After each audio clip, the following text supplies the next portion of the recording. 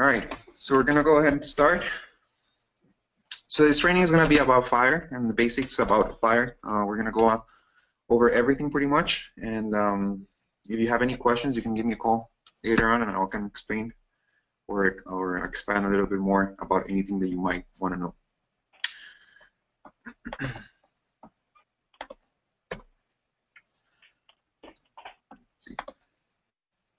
All right, we're going to cover the fire suppression agents, fire release, and M&S systems. I'm going to go over basic fire panels, devices that you can connect to them, configuration, different features that the panels have, and at the end we're going to cover a little bit of M&S notification and also agent release. So why do you need a fire alarm panel? Well, you need a fire alarm panel because of changes in occupancy, for example. Not every building will need a fire alarm if you make changes inside the building, if you change the configuration of the cubicles, if you change the common areas, everything where people is going to be located and is going to be a common area, you will need fire detection pretty much.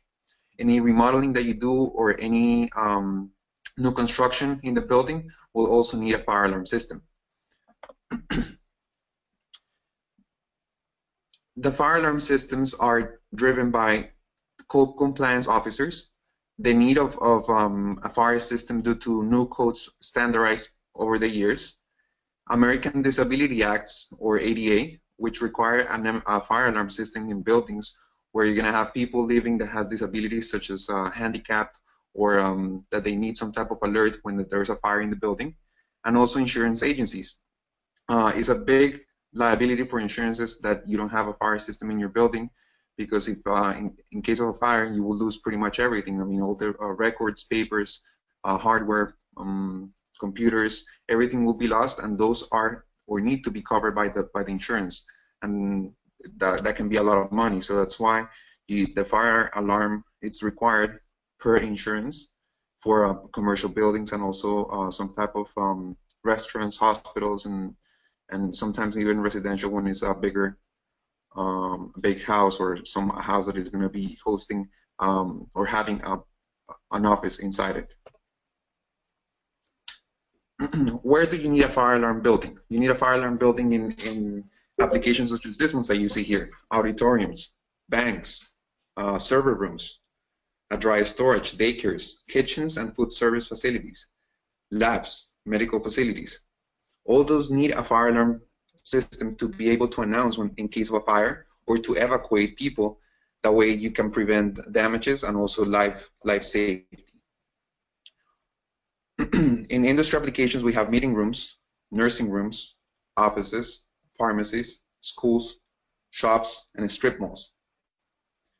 If you walk around in any mall or any place like this, you will see that there's always detectors, always fire alarm in place in order to prevent life losses.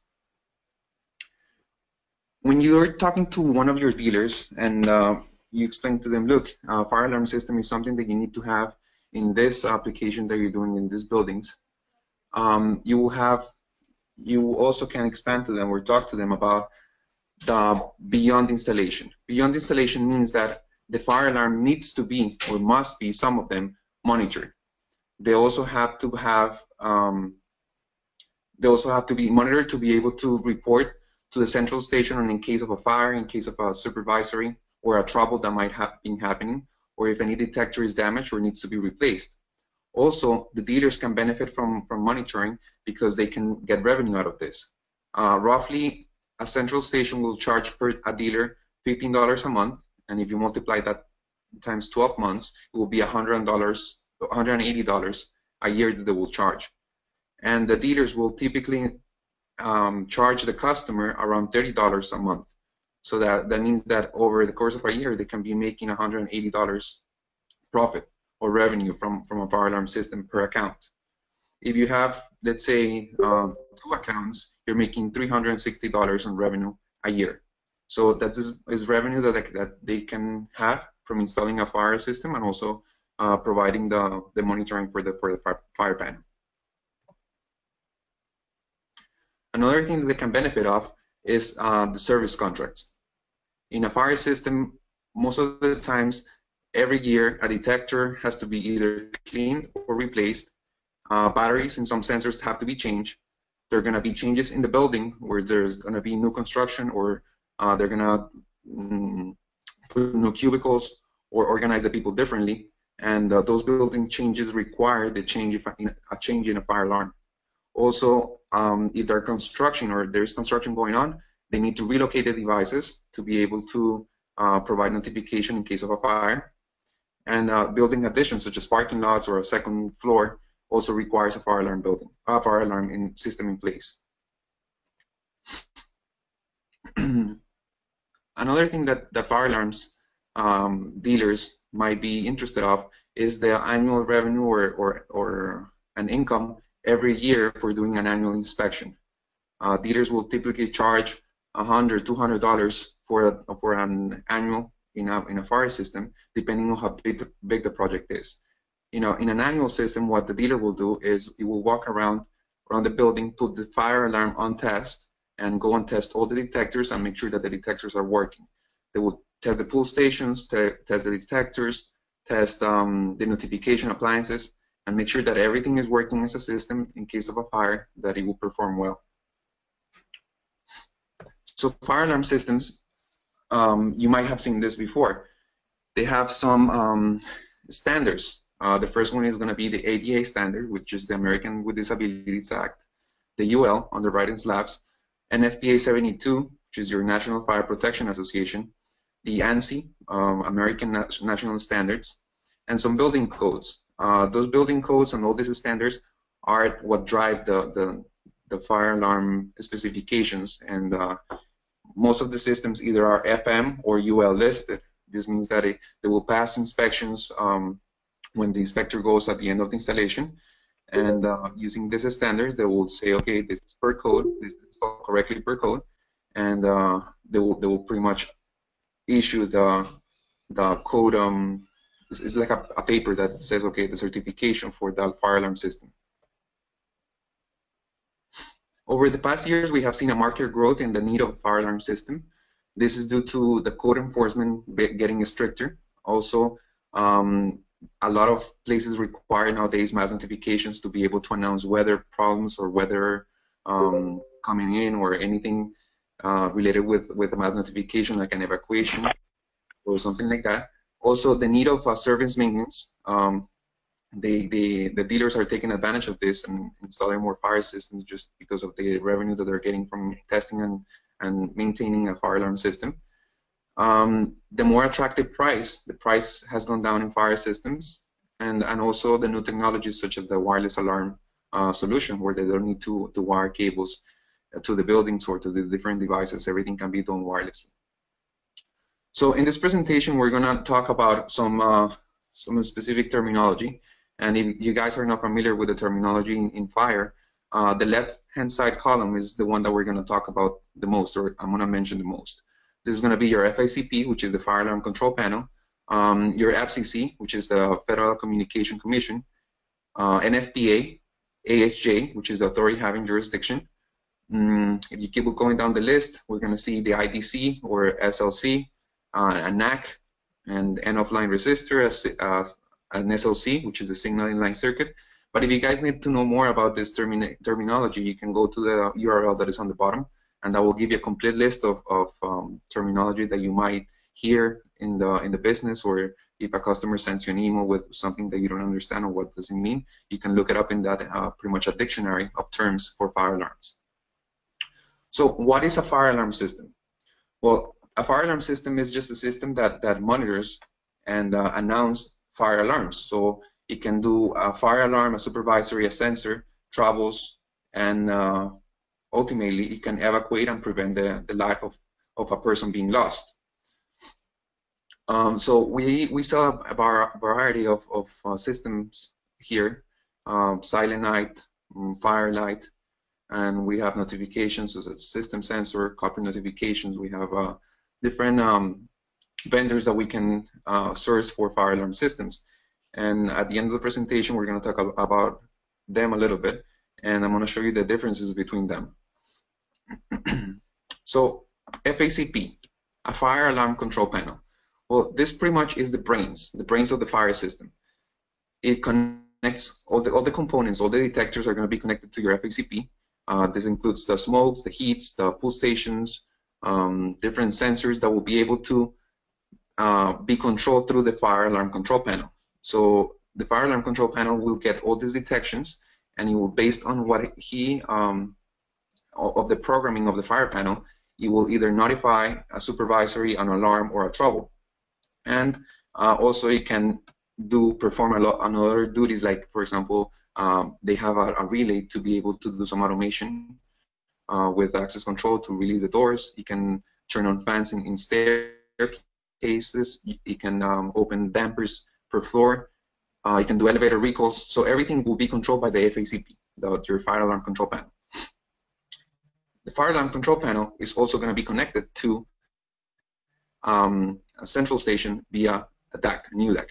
So the DAC is a digital alarm communicating transmitter that basically what it does is just transmit information to a central station over the telephone or the internet, and it just reports the status of the fire panel. So it just tells the central station, hey, look, this fire panel is okay, there's no problems happening right now, and the minute that something happens, it will report to the central station, and you can dispatch a fire truck to the building in case of a fire. And you can also call the tenant and tell him, hey, is everything okay? Is there a fire going on? And also a central station can also tell the dealers, hey, there is a sensor that is reporting dirty, so you might want to go check it out. The DACs, they come either integrated in the motherboard of the fire panel, or in some panels you will have to buy it separate. Also remember that the central station, in order to get the signals, it needs to have a receiver, and the receiver needs to be talking the same language as the UDAC of the fire panel. These DACs that we see on the screen are the phone UDACs. The phone lines will connect to them, and you need to have a redundant phone line, so pretty much 2 lines per fire panel, and they will use the phone line to call the fire station, the central station. But we also have the IP communicators. So IP communicators increase the security, increase the supervision time. It also decreases the transmission time, and with some vendors, it can be used to upload and download information from the panel. So internet has become a more reliable way of sending notifications to a central station, and it can be faster it will be faster than your phone lines, than your regular phone lines. So every single fire panel that you sell will have the UDAC, will have the notification, will have the devices connected to the fire panel, but all fire panels are different. When we compare fire panels, we have 4 types. We have the conventional fire panel, which is your conventional analog. Then you have your addressable fire panel. You have your intelligent addressable fire panel, and your combination, or a hybrid of both. So the ones that we're going to cover the most here are going to be your addressable panels and also your intelligent addressable. The difference between addressable and intelligent addressable is that intelligent addressable panels will be able to read the sensitivity of the sensors. So it will tell you if there's a sensor that is dirty, or if there's a sensor that needs to be replaced.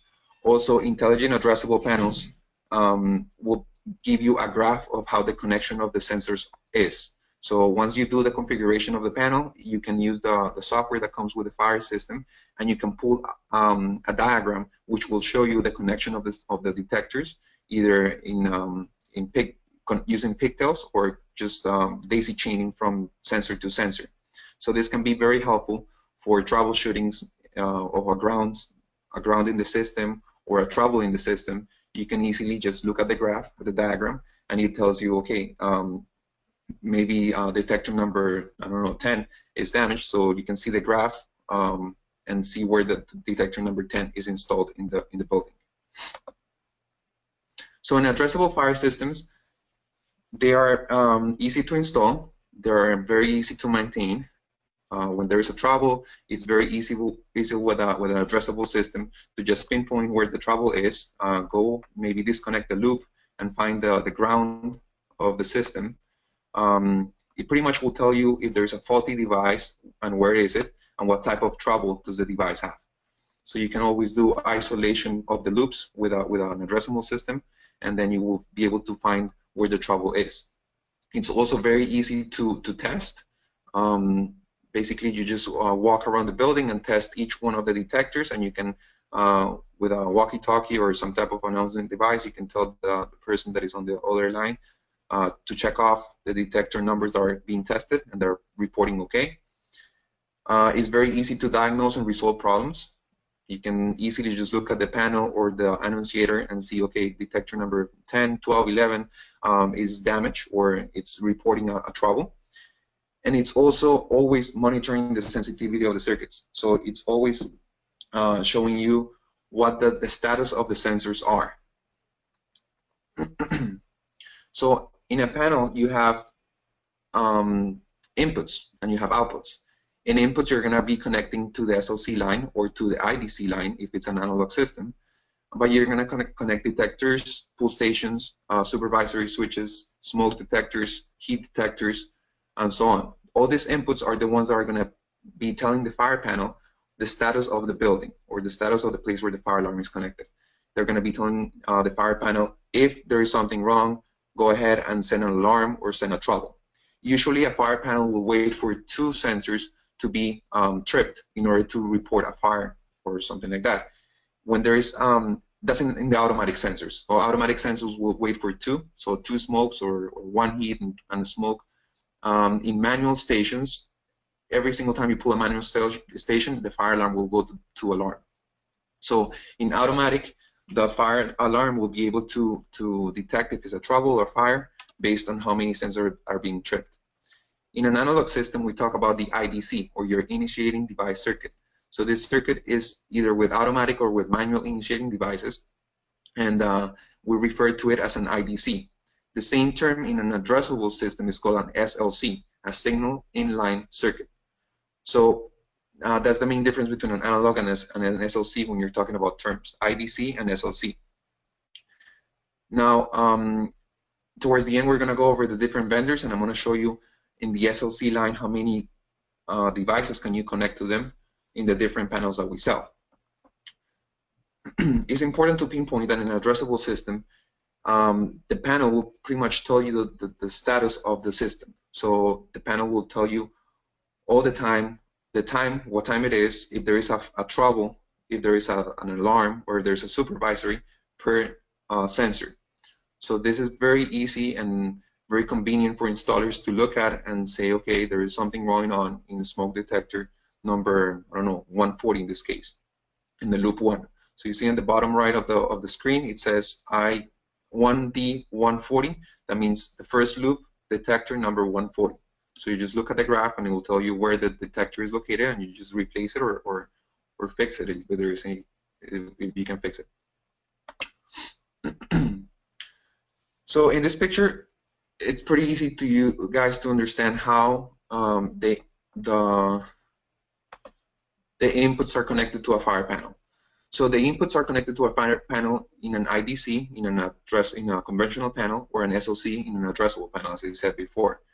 They can be connected as a Class A, Style Z, or they can be connected as a Class B, Style Y. So Class A or Class B, the only difference between them is that Class A provides a redundancy on the fire panel. So think of it as a double way or double line connected to the panel. So in case one side of the line gets stripped, the other line will be still active and be able to detect fires or detect troubles. Class A provides redundancy to the system, and also Class A is required sometimes for some certain type of buildings to be able to have a redundant system and prevent a fire in case of one.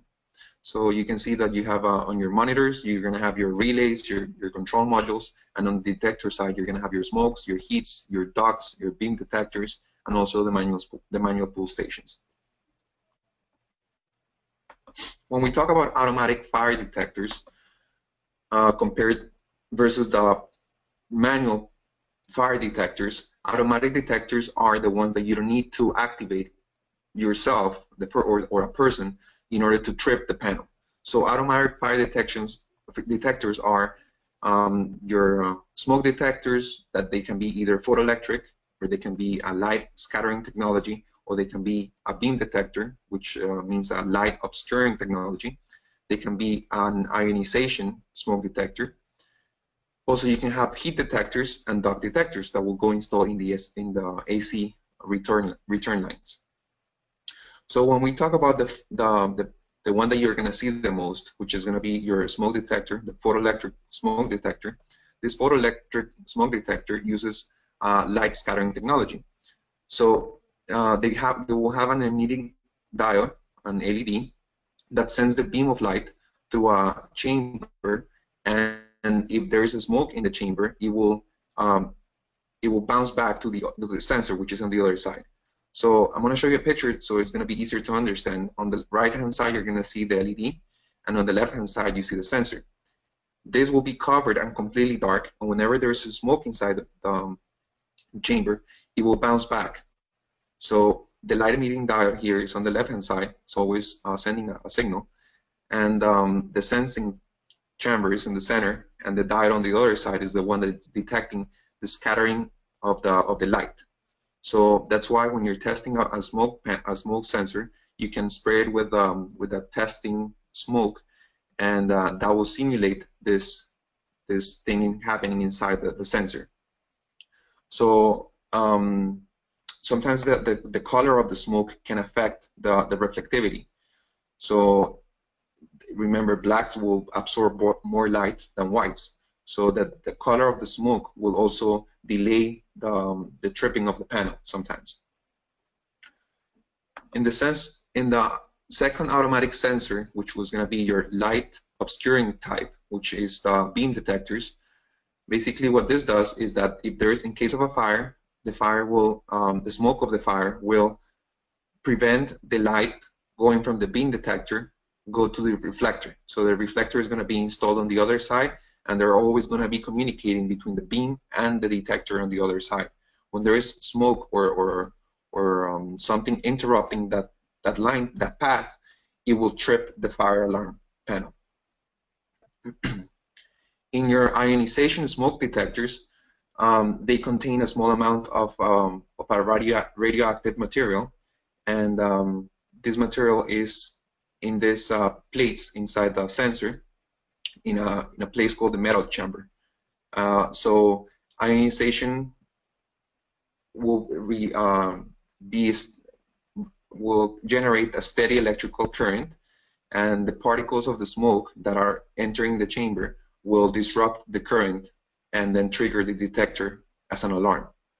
So ionization detectors, they require power going through these metals, and when there is a smoke, it will trip the fire alarm because there is a radioactive material between them. Ionization detectors also need to be replaced once they're tripped. So some of them, they can be used 2 or 3 times, but in an ion detector, they need to be replaced to be more reliable. And also, the benefit of an ion detector is that it will react more quickly to fast flashing fires. So if you have a location where you have a fast flash fire or any type of combustion device, that will trip more quickly than a smoke detector. The ion detector will trip quicker than smoke detector on the photoelectric, using a photoelectric chamber. When you have a duct detectors, these ones are going to be installed in the return line of the AC, and they need something called a sampling tube. So the sampling tubes are the tubes that you see on the right-hand side. They come in different sizes, and these tubes, they go inside the return lines, and they have a testing tube, the sampling tube, and the one in the back, which is the return tube. So when the AC is pulling air through the return line, it will go through these little holes on the tube on the right-hand side, or the bottom of the picture on the right, and these little holes will go through the sensor, which is on the other side. If you see on the left-hand side of the picture, there's a sensor. That's where you put a regular smoke detector, and then the air will circulate through that sensor, and in case of a smoke being detected through the AC return, it will trip the fire alarm system.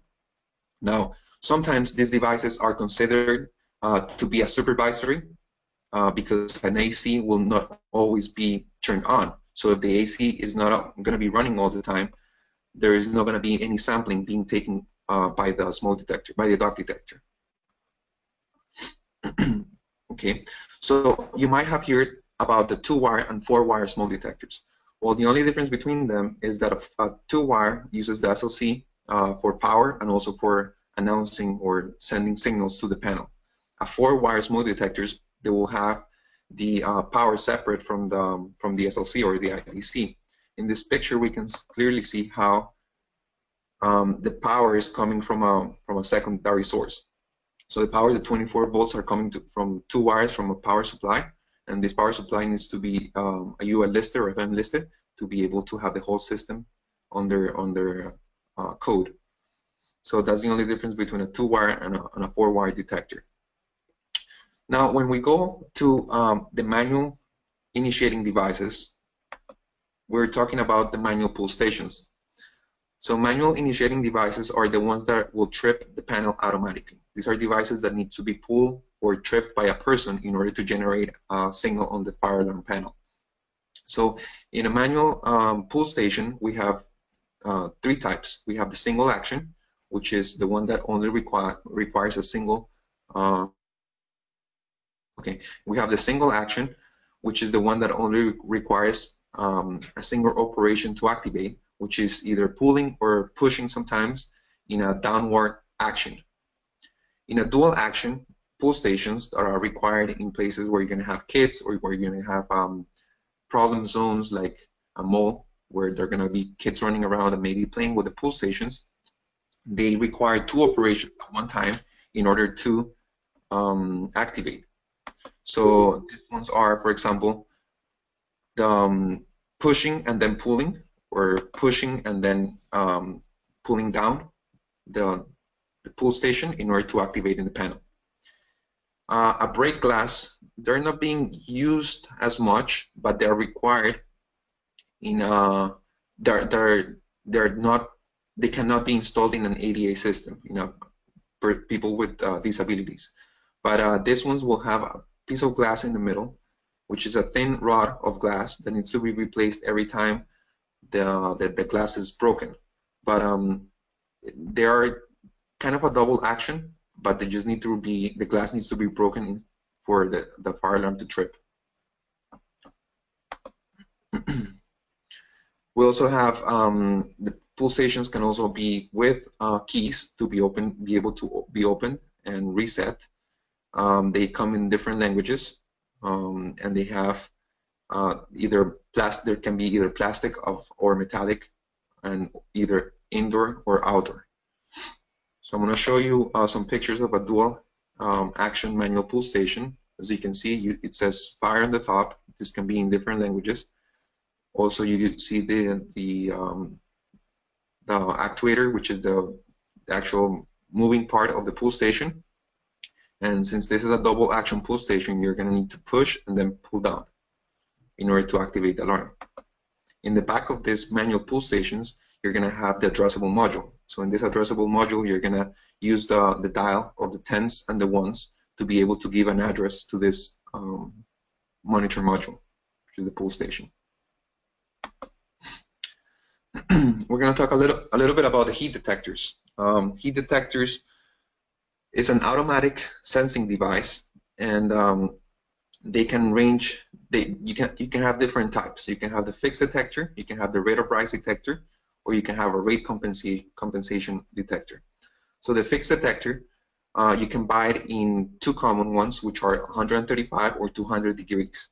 So if you buy this one, in order for that heat detector to trip, the temperature has to be either 135 or 200, depending on which one you buy.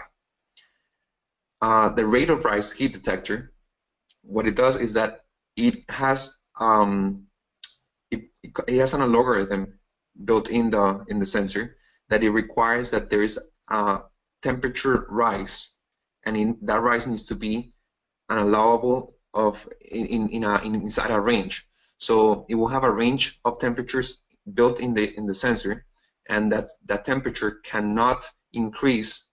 So if the temperature increases quickly, the sensor will trip. So this rate of rise sensor will be always measuring the temperature, how the temperature rises inside the sensor, and if it goes up too quickly, it will go ahead and trip. But if it's a steady temperature raise, it will not trip. up to certain temperature. And a rate compensation temperature, it will always respond regardless of the rate of the temperature rise. So this rate compensation sensor is similar to the rate of rise detectors. The only difference is that it's always measuring only one like exponential increase of temperature, rather than the rate of rise detector, which is measuring different raises of the temperature. In a rate compensation heat detectors, those are like the ones on the picture to the right. This rate compensation heat temperatures, they come like a little stick, and that stick is like a thermometer that's going to be installed in the outdoors. So this heat detector can be installed in places where there is weather or water, and the temperature responds really quickly to heat changes. This temperature is very quickly to heat changes, and if there is an increase on heat, it will go ahead and trip. Heat detectors, they have the lowest false alarm rate of all automatic fire detector devices. Also, heat detectors are used in applications such as kitchens or places where there's a lot of smoke, places like an elevator shaft. They will require heat detectors in order to detect if there is a fire or a temperature rise inside that elevator shaft. So they're not the quickest devices to report a fire. They have a delay on the system, but they're usable in applications where smoke detectors will report a false alarm. So they need to be used in places where the smoke detector is not going to be code compliant. We also have another type of heat sensing cable, which is a cable that will go installed around the buildings or around the perimeter of a building. And pretty much what it does is that it's always communicating to the panel, and when the protective insulation of the actuators will melt, it will report to the panel. This heat-sensitive cable uses current in the wires that are separated with a heat insulation, and when the temperature goes up, this insulation will melt and it will soften, and the temperature increase will allow the electrical current to send a notification to the panel of a heat rise. So now we're going to talk about notification on the panels.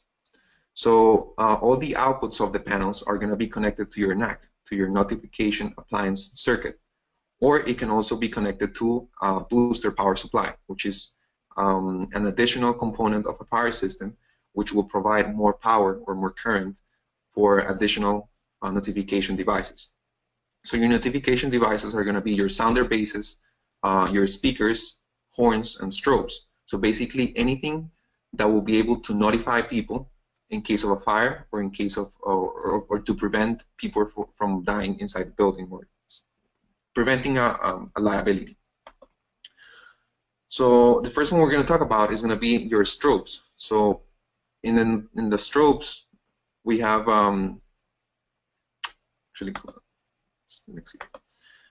so you have different notification appliances. You have the horns, bells, sounders, sirens, speakers. Visually, you have your strobes. Physically, you have your bed shakers.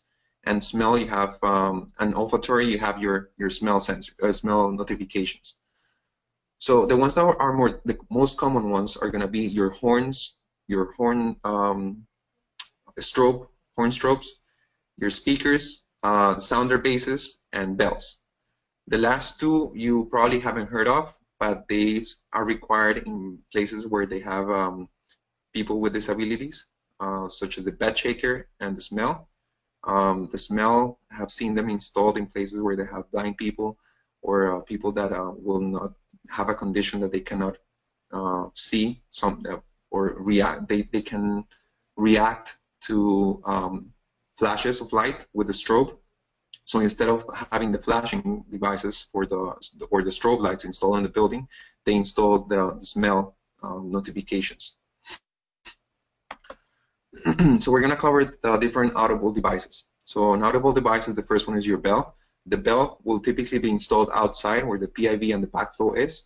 And the bell, the only thing that is going to be announcing will be that the fire sprinklers are being triggered. So once the bell is running, that means the fire sprinklers or any type of agent is being sprayed inside the building to turn off a fire. The horns are a loud output. They have distinctive noises, and they're used in locations that they have a lot of noise. They're really loud devices that will provide different noises that you can set. With a dip switch, you can configure them in the back. The one that is used the most is called the siren high-low tone, which is going to be a really loud noise generated by the piezo inside the sounder or the horns. Then you have your sounder, which is a device which is capable of producing a variety of tones. These tones, the one that is being used the most is your code 3 tone, which is the temp, high and low, or also the slow whoop. So this temp, high and low is the one that I have heard the most, is the one that is being used by every single fire alarm panel. But also you can change that to a slow whoop on the sounders. Chimes, well, these ones are soft tone devices. These ones are being used where it's disruptive to put a really loud noise inside the place where the chime is installed. So these are you can install these ones instead of sounders or horns, and they're generally a device that will produce a softer tone. So it's going to be better for the person working in a quiet zone or something like that. A horn can scare or can sometimes be a really loud noise that can disrupt the operation of the building. You also have your sirens. These ones are extremely loud devices. So sirens are only being used, you can only install them outdoor and in heavy industrial areas. So a siren is very loud. It can produce up to 127 decibels at 100 feet away. So those are pretty loud. And then you have your speakers. Well, speakers, you install a speaker in a fire panel to be able to work in conjunction with an evacuation system. So an evac system will be installed alongside of the fire alarm panel to be able to give guided instructions of the people living in the building. In your visual signaling appliances, you have your strobes. So the strobes are just appliances that are installed either in the walls or the ceilings of a common area to be able to notify people in case of a fire or in case of they need to leave the premises. In the visual devices, you have your strobes, you have your horn strobes, and you have your speaker strobes, and they come in different configurations, either wall-mounted or ceiling-mounted. And also, you have selectable candelas in the back. So you can have a 15, a 1575, 30, 75, a 110. Those are called multi-purpose candela outputs. Then you have your high candela outputs, which are 135, 150, 177, and 185. They operate in different ranges. They can do either 12 volts or 24 volts, and also are offered either by itself as a strobe or also as a horn strobe combination. So now we're going to get into supplementary functions of the fire panel. In the fire panel, most of them will have a Form C relay.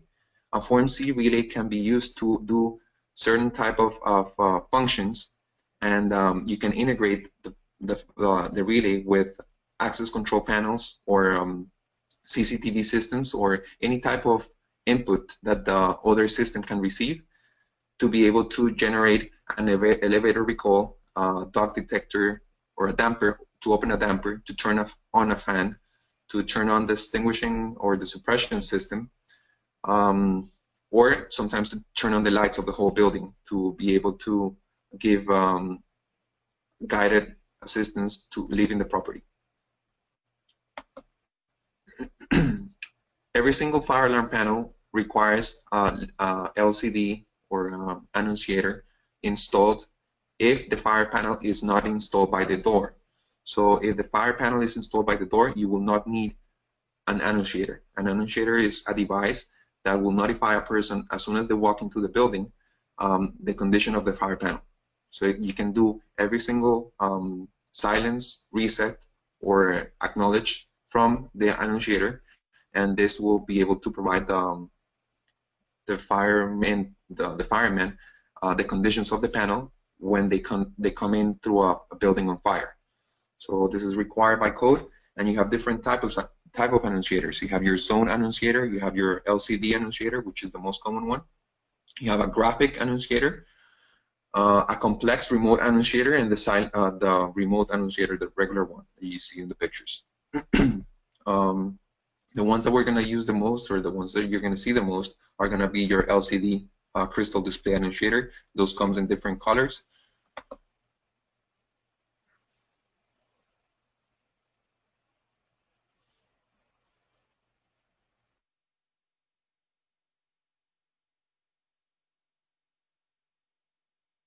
Okay, the connection was lost for a little bit.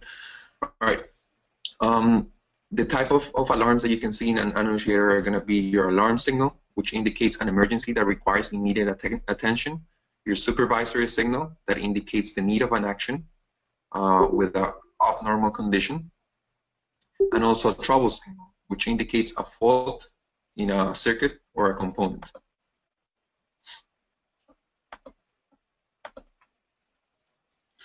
When we talk about the sprinkler systems, a sprinkler system will look like the one in the picture. These are the pumps and the valves inside the sprinklers. And a sprinkler system requires a valve to be able to provide supervision of the lines. So the one that we see in the right-hand side is going to be your flow switch. This has that plastic piece on the bottom that will activate the sensor inside whenever there's flow of water inside the pipe.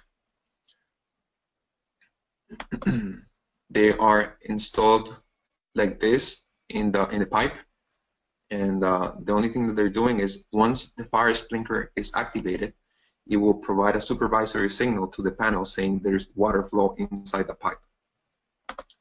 There's a short video here showing how the sprinkler is activated. So as you can see, the sprinkler, some people think that the sprinkler is activated with the panel. Well, the sprinkler is a separate system to the fire alarm panel. The sprinkler activates when there is a fire, and that fire melts the red rod inside the sprinkler head. Once this plastic piece has been melted, it will, with the pressure of the water, it will just start the water flow, and then the switch will tell the panel there is water flow inside the building, and then trip the alarm. So a fire sprinkler system is a system that is running independent from the fire alarm panel, and is being supervised via supervisory switches or supervisory water flows installed in the pipes.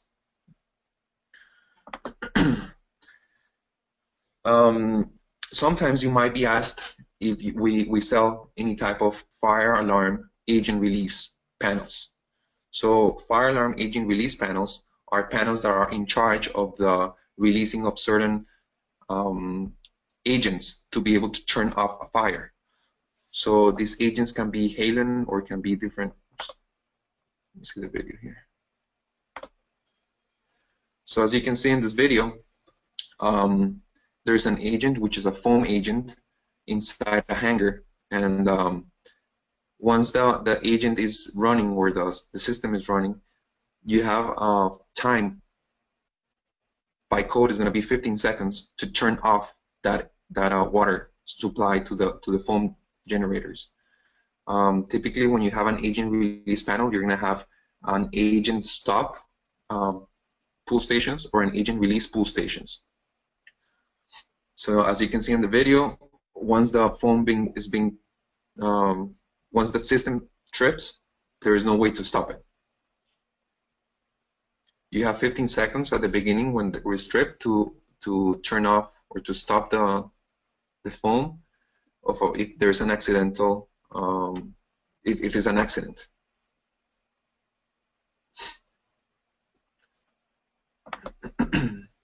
So what classes of fire? Well, you have your different classes. You have A, B, C, D, and K.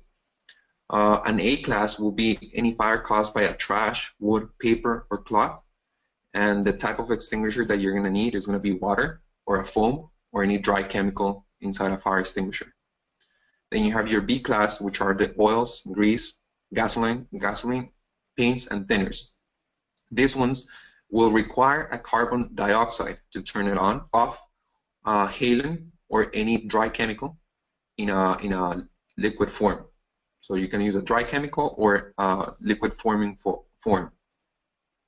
Then you have your electricity, which is going to be any electrical equipment that catches on fire, and you can turn this off with CO2, halon, and any dry chemical. You have your magnesium and titanium. That's the class D. You will need dry powder that is suitable for the combustion material. And then you have your cooking oils, animal fats, and vegetable fats. And you can turn this off with any wet chemical like potassium acetate base. So now it's almost the last slide here. We're going to cover the Firelight and Silent Night panels, which are the ones that we sell the most. In Firelight, you have the MS9050 UD. That's a single loop 50 points addressable panel with an integrated DAC system. You have two NAC circuits of 2.5 amps max with NAC synchronization, and you can have up to 8 annunciators on this panel. It also has 2 relay outputs to connect to any type of panel that can work in conjunction with this fire panel. Then the second one in the middle is going to be your MS9200 UDLS. LS stands for Light Speed Technology, and you have a single loop with a maximum of 198 addressable points. It has an integrated DAC.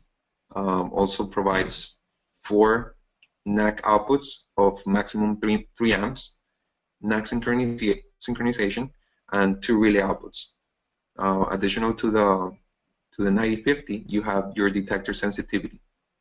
So you will tell the panel how dirty the sensors are.